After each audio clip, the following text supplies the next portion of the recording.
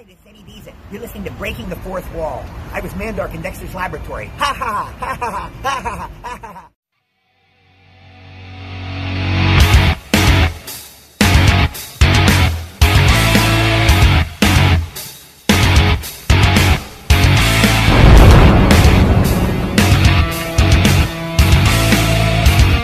You are listening to Breaking the Fourth Wall on Realm of the Mist Entertainment.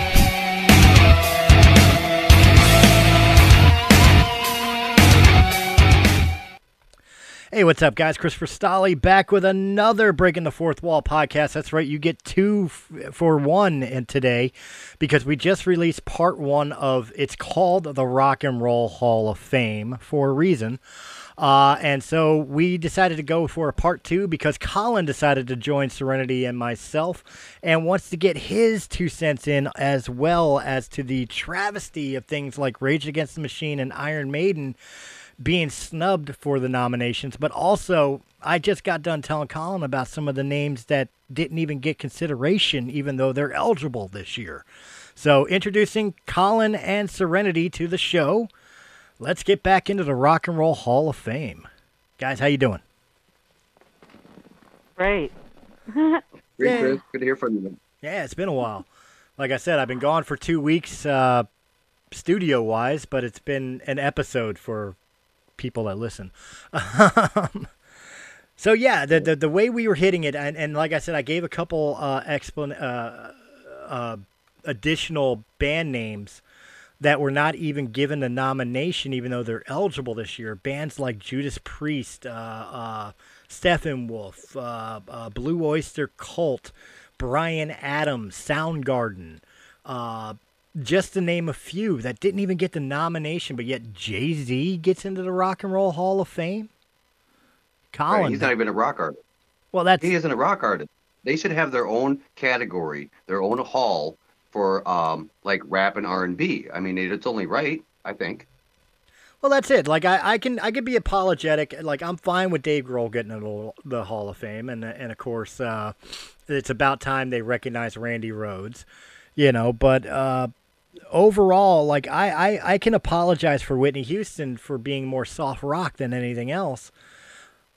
But how are you nominating? Like, why can't they have, if it's such a popular and modern genre of music, which personally I don't get it, but whatever, you know, why can't they have their own Hall of Fame? Why do they have to be inducted into the Rock and Roll Hall of Fame?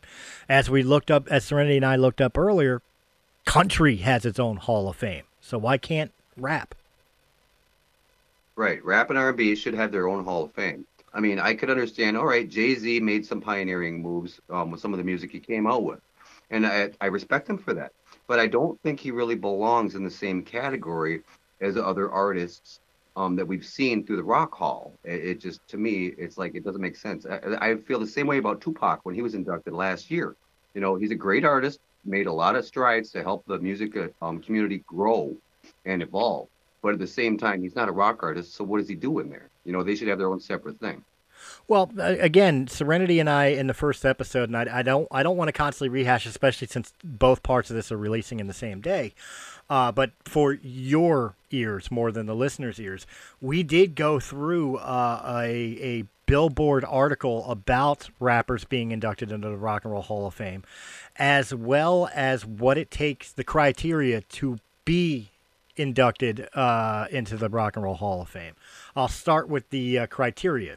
The criteria is your first album has to have released a minimum of 25 years ago, and that your influence, your band's musical influence or whatever, has progressed rock and roll. So again, by their own criteria, rap doesn't belong in rock and roll. But the Billboard, right, yeah, the Billboard article. The Billboard article. No rock artists model themselves after Tupac or Jay-Z, as far as I've ever known. Well, like I said, bands like Rage Against the Machine, Kid Rock, 311, just to name three off the top of my head, they kind of have a rap influence. So maybe that's why they think it's progressed rock and roll. But yeah, I'm with you. I don't agree that rap has ever influenced rock any more than rock has really influenced rap. Yeah, they're kind of like polar opposites almost. Yeah. But the Billboard music chart that gets your impression on this, the Billboard article that I read about the rappers being inducted into the Rock and Roll Hall of Fame since 2007 with Grandmaster Flash to current day with Jay-Z, is the reason of being is because there's more diversity in the Rock and Roll Hall of Fame because we're finally recognizing that rock is an attitude and not a genre. Right. Well, that's true. I can agree with that. I can't. Rock may be an attitude, but rock and roll is a genre of music, a very broad genre of music, but not so broad as to incorporate anything that doesn't do anything with rock. Right. Well, you kind of have to look at it like a little bit different, like open-mindedly, because like a lot of rock artists today will sample old tunes that were back in the 70s or 80s, like what do you call it? Well, just like Vanilla Ice for one, the Ice Ice Baby, that was David Bowie, Under Pressure. Yeah, You know, and they do sample things like that. Yeah, and but they that change wasn't it even up a little. sampling. That was straight up stealing.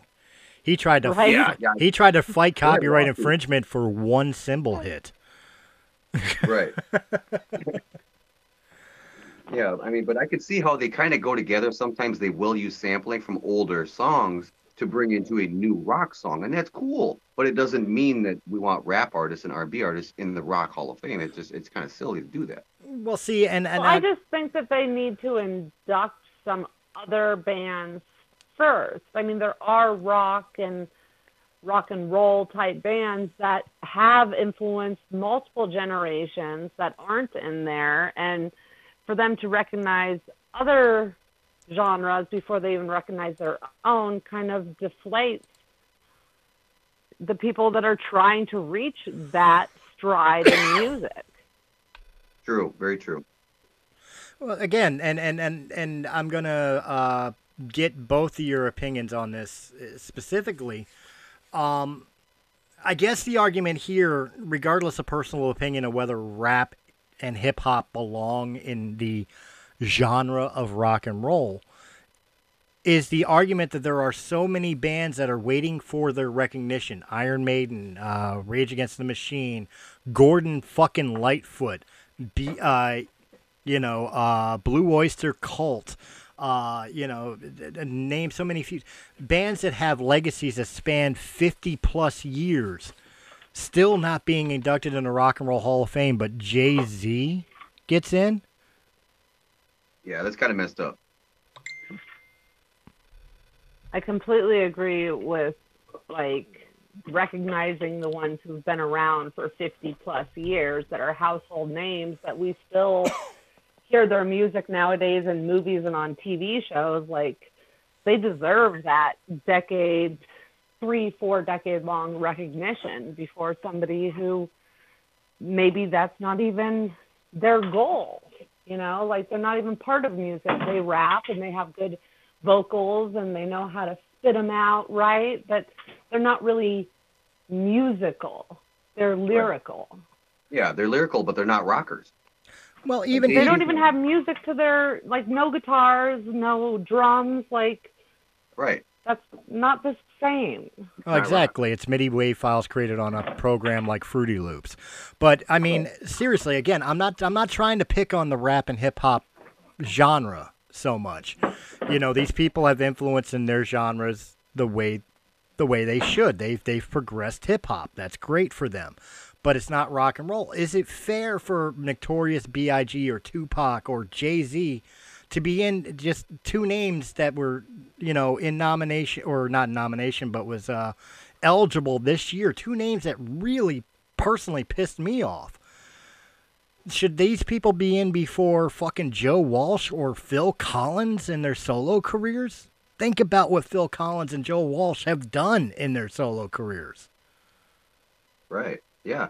I mean, I don't think that Jay-Z has a better opportunity. I think they should have put Iron Maiden before Jay-Z.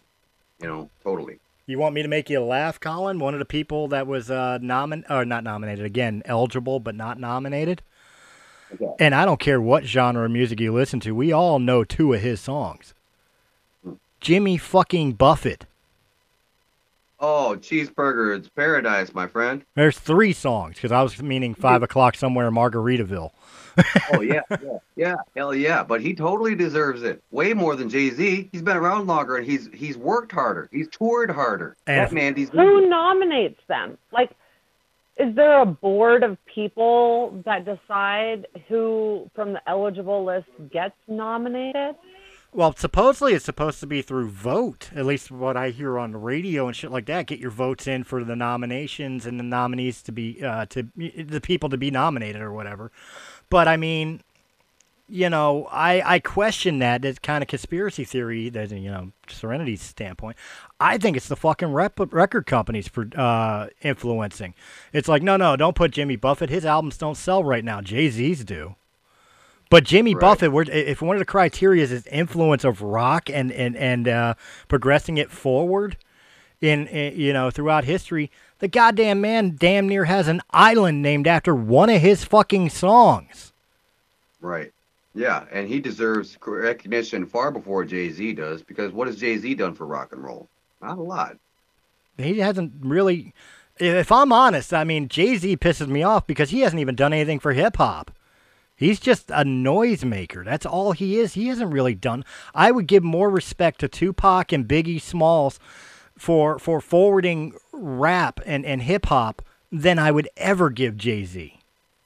Well, yeah, Jay-Z might have had a hard knock life, but I tell you what, no more harder than Jimmy Buffett, that's for sure. Look, the best shit Jay-Z ever did was with Shaggy as a backup vocalist.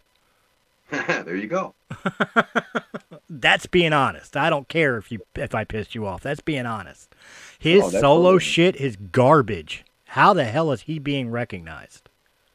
Right. Yeah, I don't think he belongs there. I mean, they should recognize him for his work with R&B and rap music. Fine, that's fair.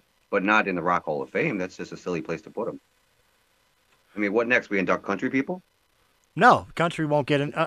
Serenity and I have talked about this too. They have their own. They have their own Rock and Roll Hall of Fame. So the only thing, and I use this as an example, which Serenity laughed at, the only thing I could see being inducted country-wise into the Rock and Roll Hall of Fame is if you have like a duet or a crossover that gets recognized, like, for example, Kid Rock and Hank Williams Jr., if they wanted to nominate Cadillac Pussy as a song for the Rock and Roll Hall of Fame. I think that's the only way you'll really get a rock artist into the a country artist into the Rock and Roll Hall of Fame.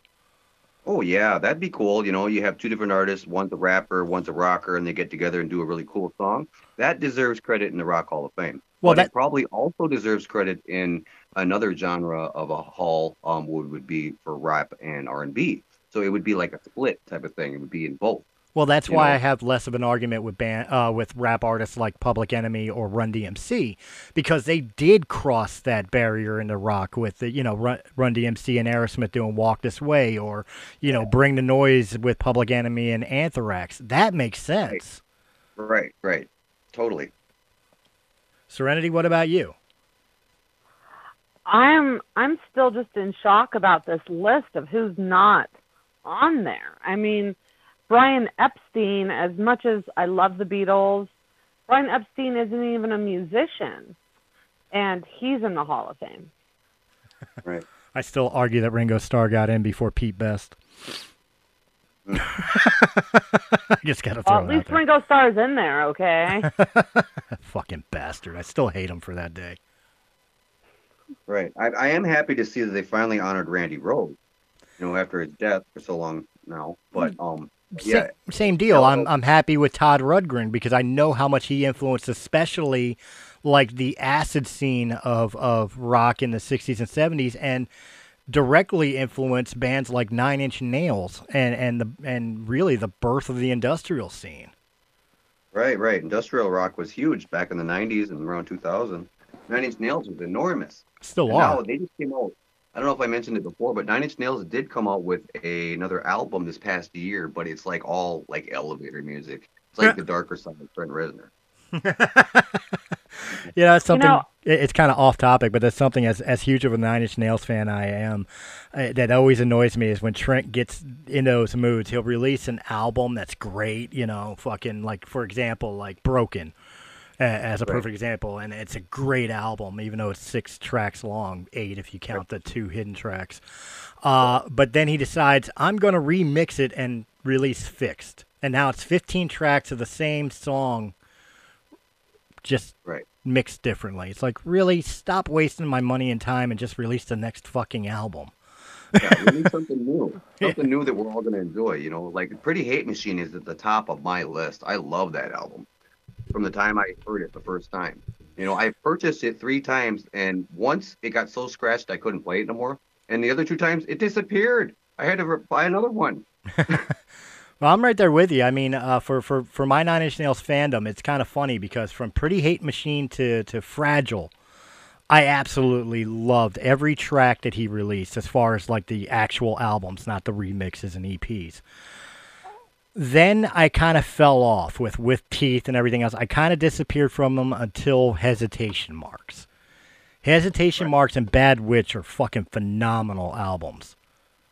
You know what I mean? So I came back with those. Then you're telling me he released an album of elevator music? Here we go again. But Serenity, Serenity, you know, during the COVID. You were about to say something. Oh no, it's fine. Continue. I just think that there's so many people that deserve to be recognized that aren't on the list, and the more, like, the years that go by and they're only adding a few in there that are actually, in my opinion, part of a Hall of Fame, we're going to have so many bands that just go under the carpet and never get on there. Well, see, I'm right there with you in an extent. Like, if they keep going the way they're going, bands, like again, with this list we looked at, some of these bands or band members, by the time they finally get their due recognition, they won't be alive to even accept the reward. And that, to me, is the ultimate tragedy. You're filling space for whatever your reason with bands that may or may not deserve to even be in the Rock and Roll Hall of Fame, but they're so newer that they should be on the waiting list, waiting to get into the Rock and Roll Hall of Fame, and let these people who have had 50, 60-year careers have their moment in the sun before it's too late. Right, because they deserve it. They worked hard for it. You know, and again, I may sound like an old fuddy-duddy, oh, your music doesn't matter. It's not that I'm saying that your music doesn't matter. It's that your music is not as important as the music that's come beforehand that has not yet been recognized. Right, because a lot of these current newer artists that only been around 25 years, they were influenced by those people 50 years ago. Their parents introduced them to that music, and that's what gave them the gumption and the drive to go on and do good things for their own band. Right. And you can find a direct coalition, like for an example, even though I know they're both members are in the Rock and Roll Hall of Fame, Ozzy Osbourne was heavily influenced by the Beatles. Without the Beatles, Ozzy would never existed, and without Ozzy, heavy metal would never existed. So Metallica and Disturbed and Megadeth would never have made the Hall of Fame. Good thing that Black Sabbath is in the Hall of Fame. Well, that's my point. It's like that is direct correlation of what they're talking about as far as criteria. The Beatles belong there because the Beatles gave Ozzy. Ozzy belongs there because Black Sabbath and Ozzy influenced pretty much all the rock and metal we listen to today. Absolutely. That's a direct coalition. That is influencing rock and roll. What has Jay-Z done to influence rock and roll? Nothing. Maybe they need to make it more than 25 years then. Well, with rock and roll, I wouldn't make it more than 25 years. Again, it goes back to they'll be dead before they get recognized. We know how rockers are. Very true. Not everybody is Motley Crue. If they make it 25 years without overdosing or dying by some tragic death or something, that's great. But we can't guarantee that with rockers. You're right. You're very right. Yeah, so I mean, just overall, it seems to me that and this is my honest opinion, what's going on here is you've got record execs and the music industry who's looking to free advertise to push their sales by putting in what's considered mainstream or popular as opposed to what should be recognized for influence and longevity. And I think that's completely abhorrent. I think it's just another example of things being erased because other things. Yeah. Yeah, they shouldn't be recognizing people like Jay-Z and omitting people like Rage or Iron Maiden, because those people are actual rockers, Let's put them ahead of the rappers and the R&B artists if they're going to include them. Well, that's it. I mean, and again, like how could you even nominate Iron Maiden and not nominate Judas Priest, who arguably both have the exact same amount of influence and respect within the music community? Right, right. Which brings us back to how they vote. Apparently, from what I read recently, it's like they pick 1,200 people that are either alumni who have already been inducted, or else other people who are producers and who are big CEOs and executives with different record companies and things.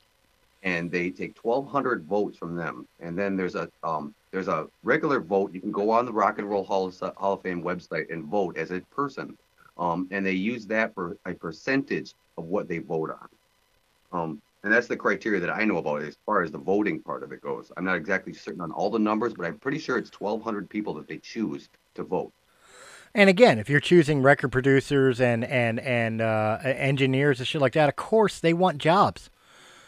They want more records to produce and more albums to engineer. So they're going to choose what's popular. They're not going to choose what was influential. Right. Yeah. Like if they got somebody who's still making records 25 years after their first album, they're going to choose them to go in the induction ceremony. So that way they can say, "Oh, they're still popular. Maybe we can sell some more records." And they're going to blow off the other artists that aren't making albums anymore. Yeah, coming back to Jimmy Buffett and that, all of his music and everything is owned by Margaritaville LLC, which owns the restaurants and all that stuff. And Jimmy Buffett is worth a lot of money, but he owns all the copyrights to his stuff, so the record companies probably wouldn't get anything for record sales going up. I think the only labels that get anything is like royalties for being the label it was originally released under.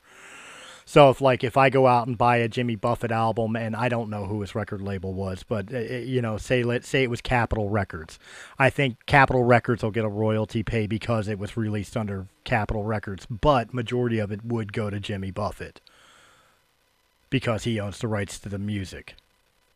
Yeah. That's it. Yeah. Yeah. Well, it gets me right in the gut when I think about all the artists that deserve it. And like Soundgarden, Rage, Iron Maiden, Judas Priest, all these artists are good artists, and they worked hard. They toured hard, and they really deserve the recognition. But like Jay-Z, I'm sorry, Jay-Z, you're cool and all, but you're not a rocker. Well, it goes back to what Sirenity and I were saying beforehand, and Colin, get your opinion on this as well. That that all genres of music, and I'm not going to go so far as into every subgenre. As I stated before, hard rock and heavy metal fall under rock and roll, and all subsequent subgenres would fall under that. So that's the Rock and Roll Hall of Fame. But rap, hip hop, mumble rap, all those subgenres should have a hip hop Hall of Fame. Have your own Hall of Fame. And if you want to give extra special attention to bands of separate genres who really influence music overall, then you should have a music Hall of Fame. Then you could have somebody like Jay-Z sitting next to, as I gave as an example, which made Sirenity laugh. You could have Jay-Z sitting next to Mozart. Sure. You know what I mean?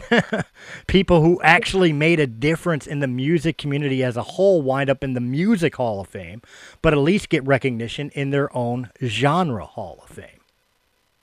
Right. And then what's to say they couldn't come up with a special award for certain artists that cross that boundary of genre, that mix two genres together? Why can't they have a special award just for that type of music? Because that happens. They do. They do. If the Country Music Award Hall of Fame decided to recognize Billy Ray Cyrus for his Old Town Road song, You don't think they wouldn't recognize the rapper that was a part of it too, which I can't remember off the top of my head who it was. But if they wanted to recognize, which we know they'll never recognize Billy Ray Cyrus, but if they do, if they do, they would recognize the artist that was with him, that was a rap artist. So he'll be in the Country Hall of Fame for his contribution to that song. The same as, like I said, Public Enemy with Anthrax or Aerosmith with Run DMC. It makes sense because they contributed to something rock and roll. But you'll never see it the other way. If there was a hip-hop Hall of Fame, do you think them inducting Public Enemy would get Biohazard recognized for the fucking, oh my God, what was that soundtrack? Judgment Day soundtrack? Probably not. Song, Slayer and fucking Onyx? Right. Yeah, they won't. Yeah. Well, that brings another thing into it where, like Dave Grohl was inducted with Nirvana, and now he's being inducted again with Foo Fighters. Now, that's fine and dandy, but let's say they inducted, like an artist on their own. Like, let's say they wanted to induct just Kurt Cobain just because of his influence in rock music, right? Okay. Well, that would be fine, but then the rest of the band wouldn't get any credit for that. Just that artist gets credit for that. Dave Grohl gets credit twice, but it's not for his solo work. It's for the work that he did with different bands, which is totally acceptable. Which is fine, yeah, because okay, Nirvana, to use your example, Nirvana getting recognized as a band, everybody in the band, Pat Smear, Chris Novoselic, and Dave Grohl, they all get the recognition for Nirvana. They get the credit and everything else. If they wanted to do something like they're doing with Randy Rhoads for Kurt Cobain, there's no shame in that because the band was already recognized. Now we recognize the artist that's no longer with us. That's fine. Yeah. But if you're like, for example, since he was snubbed, Phil Collins. If you're only recognizing Phil Collins for a solo career and forgetting about Genesis, then that's fucked up because Phil Collins was part of Genesis. They deserve the recognition too. Right. But then if they induct Genesis, if they do induct Genesis, do they bring, what's his name into it? The other guy? Peter Gabriel? Yeah, why not? Peter Gabriel. Do they give him credit too? I mean, they should, right? Sure, why not? Metallica gave credit to fucking Jason Newsted when they went in. Right, yeah, he was no longer with the band, but he helped pioneer the music and helped write some of those albums. So yeah, he deserves credit too. Yeah, and they gave it to him. So why wouldn't you? Bon Jovi did it too with Richie Sambora. Richie wasn't part of the band anymore, but he was still inducted with Bon Jovi. Right, and that's respectable. Yeah, so yeah, why not? Why wouldn't you bring Peter Gabriel in on a Genesis nomination? Yeah, anybody who was involved with the writing of the original music. And again, it's not saying that what Phil Collins did solo-wise doesn't, quote, unquote, doesn't shadow what Genesis did, because he's done a lot of great songs. Again, you may not be a fan of the genre of music, but everybody knows fucking I Could Feel It Calling in the Air Tonight, as an example, or Land of Confusion. Even Disturbed did a cover of that one, and that was pretty rocking too. Yeah, so, I mean, I'm not saying that Phil Collins' solo doesn't deserve recognition. I absolutely am saying that it deserves it. But I agree with you. I think if you're going to get a solo artist, you have to first induct the band that they were a part of before they became a solo artist. Right, yeah. That way you're taking in the whole package, and you're not forgetting about somebody. That way it's like, no, the band gets credit, but guess what? The artist, the headline guy, the guy who's up front or whatever, he really did a lot more work and he was involved in a million things. Well, give that guy separate credit on his own because he deserves it. Serenity, what about you? Do you think that's a fair way to go on an artist who was once part of a band but then went on a solo career, and regardless of how powerful the solo career was, that maybe the band should be recognized first before the individual? No, because some bands go further than others, and just because the talent is there doesn't mean that it came across the same way. So maybe a band that they did prior wouldn't be as big or influential as the person, and the person might have moved on to become something bigger and more influential later. Sure. Okay. Like you would give credit to, say, oh, I don't know, old band like the Cult, right? Let's say you give credit to the Cult, and you get credit to what Ian Astbury or whatever, but you don't go back in history to the bands they were in prior and give them any credit because they didn't release anything that was worthy. And so it's more of a judgment call, I think, than anything, where you have to look at, did that band with that particular artist involved do anything that really influenced everybody else? Was it really that worth it? Do they deserve that credit? And that's kind of a judgment call where you need to have people look at it and vote and say, wait a minute, was it really that touching of music? Do they deserve the credit or just the artist? Well, you bring up a point that we all know that Black Sabbath is in the Rock and Roll Hall of Fame, and we know Ozzy is recognized solely. But out of curiosity, I don't know this myself, just in case you guys may know it.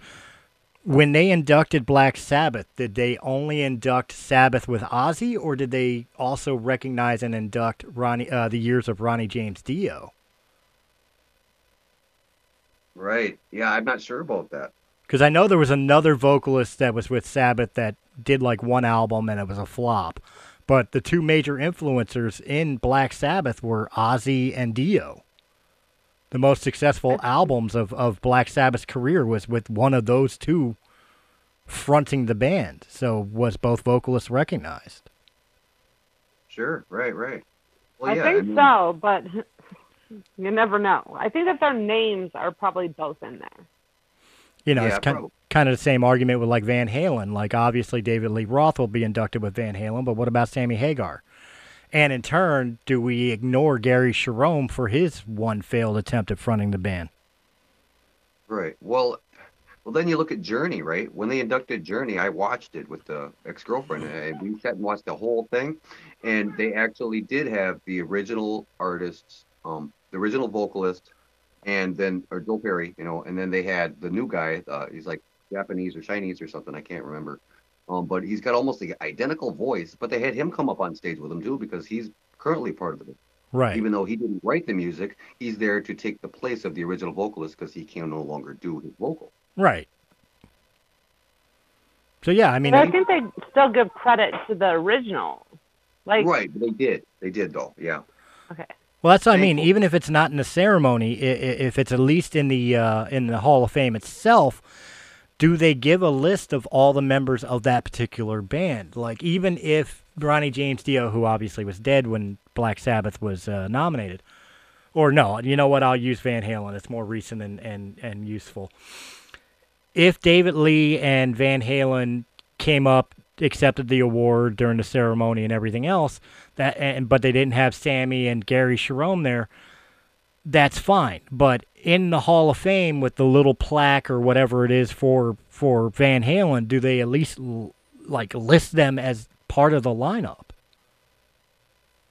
Right. Yeah, they should. I think I remember that Van Halen one, and I think something about I remember seeing David Lee Roth was there, and Sammy Hagar I think was not available to attend or something. Right. But it doesn't surprise me that much knowing Hagar.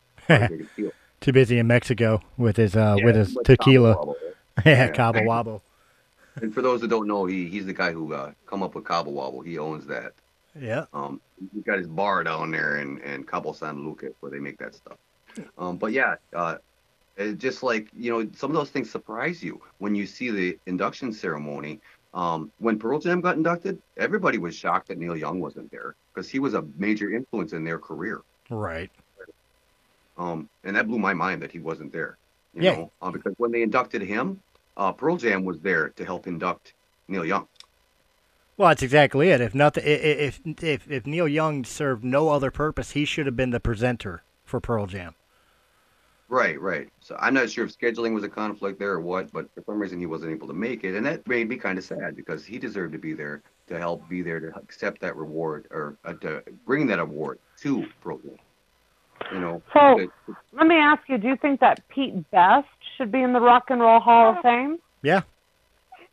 Sure. Without Pete Best, there never would have been a Beatles. I don't care that he got replaced with Ringo Starr during their popularity or their breakthrough. He was still one of the original members. He still influenced that band to become what it became. Right. by doing the ants go marching and other silly songs. I mean, I don't know. See, this is something I'm going to have to think about because the Pete Best question makes it very questionable about who should be inducted. Well, you have to look past some of the silly songs that people do, because sometimes people will do jingles for like Burger King or McDonald's or some crap, right? And they could be a really awesome artist, but somebody sold them on the idea, yeah, do this, you'll get paid for it, you know. So they'll do a bunch of commercial crap, some jingles or something, right? So you can't really rate them on that because that's kind of like commercialized stuff. It's just like out there, Well, you know. Just I think it also falls under the categories of like look at like Pink Floyd for example. Should Pink Floyd have been inducted only with Sid and not Dave Gilmour? no, no. Gilmore influenced a lot. But he Yeah. wasn't an original member, and as much as he influenced afterwards, especially after Roger Waters' departure from the band, Pink Floyd became Pink Floyd because of Sid. So Right. should Sid be excluded, or should he be included and exclude Dave Gilmour? I think you'd have to include them both because they both had different influences at different times. That's my same mindset. Like even if it's silly shit, I think Pete Best should still at least get some recognition for his part in the Beatles. Right, right. And you're not nominating or pushing for him to get inducted because of the silly stuff that he made up, but because of the serious stuff that was involved with the others that deserve the recognition for those songs, not for the silly. Right. Well, Pete Best was part of the band when it was still like the early days, like the Quarrymen. I don't know. I think he was part of the Quarrymen, but either way, it was more like a local act at that point. So Okay, well that's why this one's a tough question. okay. That one just on that aspect. Okay, I could see where the quandary is. If he wasn't part of the mainstream Beatles, if he didn't release and play on the first Beatles album with the rest of the Beatles, then maybe not unless he's got writing credits on the songs of the first album. But here's what you were saying about the record label deal. They did not get the big record label deal until they had Ringo Starr. So But in the when first they had album, Pete Best, were any of the songs did any of the songs have a Pete Best credit on it for writing? Right. You would no. have to give him credit for the writing influence and for the help that he put in there. But maybe, not like a full member, maybe an honorable mention by the guys when they accept the award, if Somebody on nothing the else. plaque, if not on the stage. Yeah. And also credit to this artist for helping with the creation of the first album. Right. Well, they put Brian Epstein in there, and he helped get the Beatles to where they were going to go. So, I mean, it seems like they'll put in other people that did help them, but I think that there's a line of what did help the band and what didn't. Well, if Pete Best was no better than like a studio drummer who showed up and played the parts that Paul and John and George wrote, up until they replaced him with Ringo, so he had no writing credits. He just he was there to play what they told him to play. Then no, he doesn't deserve recognition for the first album. However, if he has writing credits on at least one of those songs that was released on any of the Beatles albums, then he does deserve that recognition. Right. And that's where we have to look at who they ask to vote on these things and coordinate it because certain people that are in the industry know these facts and know who was involved and who was more influential. And some of them will talk to the artist and ask him, hey, was this person really that influential with your writing process at that time or not? I mean, so it really boils down to who do they choose to talk to do the voting on it. Exactly. But that's something we can debate more on another time. We are running out of time here, guys. Thank you very much for hanging out with us. I hope you enjoyed this two-parter. What do you guys think on everything that we discussed so far as who should or should not get recognition? Is it right that these modern acts are getting recognition before legendary acts that have been waiting in the wind for so much time? And again, who would you vote for to go into the Rock and Roll Hall of Fame if you had the choice today? What band names would you put up there? Let us know in the comments section down below. And of course, join us for the Breaking the Fourth Wall weekly show, which does happen every Sunday, where we'll discuss more silly shit, because that's what we do. And of course, some positive advice from Colin, and listening about how stuffed Serenity's mailbox always gets from the front, but not the back. I'm never going to let that go. You're horrible. I am a horrible person, but that's okay, because nobody knows me anyway. All right,